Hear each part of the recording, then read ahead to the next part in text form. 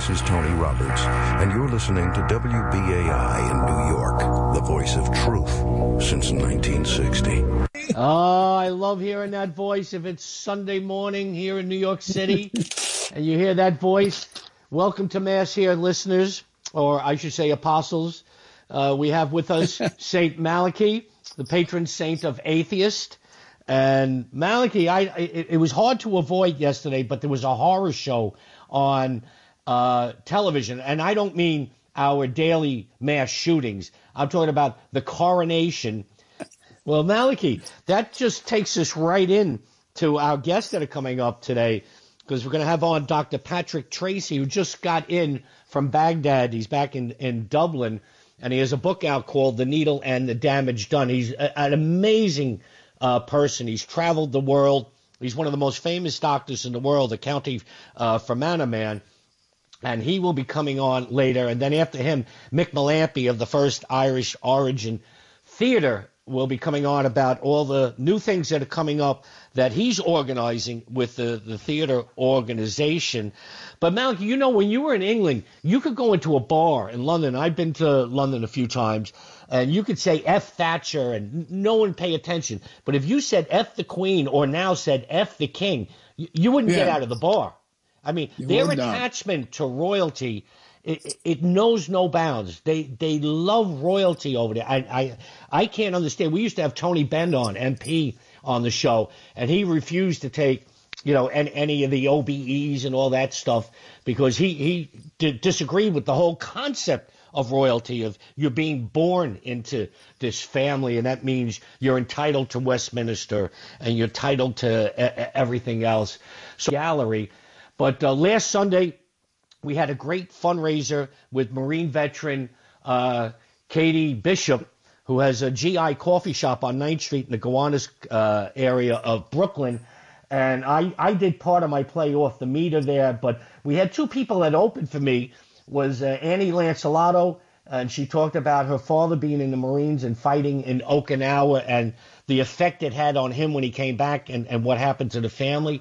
And also David Gilna, the Irish playwright from Dublin, did part of his play about being hit by lightning in South Boston. So, Malachi, I'm going to play a little audio of David Gilna, who will be coming over now, bringing his play again back to New York. And when we come out of that, we're going to be speaking with Dr. Patrick Tracy, who, as they say, just got in from Baghdad into Dublin, about his book, The Needle and the Damage Done, and how he was the actual doctor for Michael Jackson when he was in Ireland. So this is David Gilna talking about what it was like to be struck by lightning.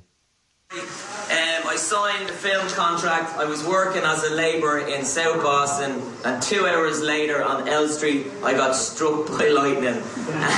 True story, I know. Hollywood's a bitch. But I'm going to give you this excerpt. It's in L Street, in Boston, and I was working as a labourer. So, there was kids playing in the house next door. The smell of innocence and youth, chalk in your DNA, kiss chasing, imaginations run wild, a place before Wi-Fi. And there was a ladder on the balcony, and the ladder began to move. And I was fearful that the ladder might fall because I was 3 floors up. And as I put my hands on the ladder, that's when my life froze in fear.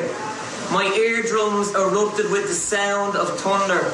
My eyes were being burnt out alive. 300,000 volts of electricity passed through my body and burnt the soles off my feet. I was flown backwards into the room, and when I landed on the stripped wooden floors in that home in South Boston, my heart flatlined for the first time. The smell of your own burning flesh is a visceral memory that I can never shake from my subconscious. When I woke up, I could hear the kids screaming next door, shouting my name. And all of a sudden, I could hear the loud, thundering boots of the lads I work with. Now, the first 2 people to come to me on the building site were Anto and Mick. And we all know in Anto and Mick, they're not the sharpest tools in the box, but their heart means well. Poor old Mick lit me a cigarette, and I don't even smoke. And Anto ran across to the local liquor store and got 6 bottles of stout when I was bleeding out on the floor and lacerations throughout my body. But when the foreman, the gaffer, came up, he picked me up like Superman, and we jumped into a yellow taxi cab to the Boston Medical Centre. It was like a vaudeville comedy of eras, with Mick smoking, Anto drinking, and me bleeding out in the back of this taxi cab. I just thought I was on stage with Phil Lynott. Guess who just got back today? Them wild-eyed boys that have been away haven't changed, had much to say. Well, I still think them cats are crazy. When we pulled up outside the Boston Medical Centre and he pulled the handbrake, there's a moment when you know you're dancing between the realms of the life and the afterlife. I could feel this cold chill enter my spine, and I knew I hadn't got much time in this place we call life. My best friend Stephen Russell came running to the hospital. I was an 18-year-old man who never told his parents or anyone that he loved them, but I knew I was dying because I could feel that chill enter my spine.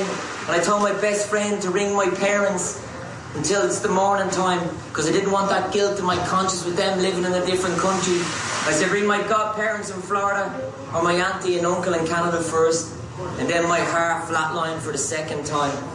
I felt a cold chill enter my spine, whisper of serpents, mystical creatures skinning me alive with glee. My heart dripped and tired, and I was alone, frightened of the darkness. Blood-stained memories. Every trace of love or life I had in my brain was being squeezed out. I could feel death's tight grasp tightening around my neck, asking me to give up in this place we call life. And that was David Gilna at Principal BK GI Coffee House on 9th Street in the Gilna section of Brooklyn. They'll be bringing that play over A Bolt Out of the Blue. And our guest now that, thank God, we have lined up, everything is working, is Dr. Patrick Tracy. And his book out is called The Needle and the Damage Done.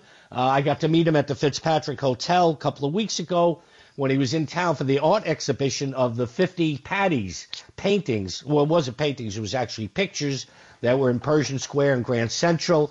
But he just left Baghdad yesterday via Turkey into Dublin, and I'm looking at his Facebook book site, and Patrick, I want you to comment on this. Dr. Patrick Tracy worked as a staff health doctor at Air Bitar Hospital in Baghdad during the Saddam Hussein reign in 1990.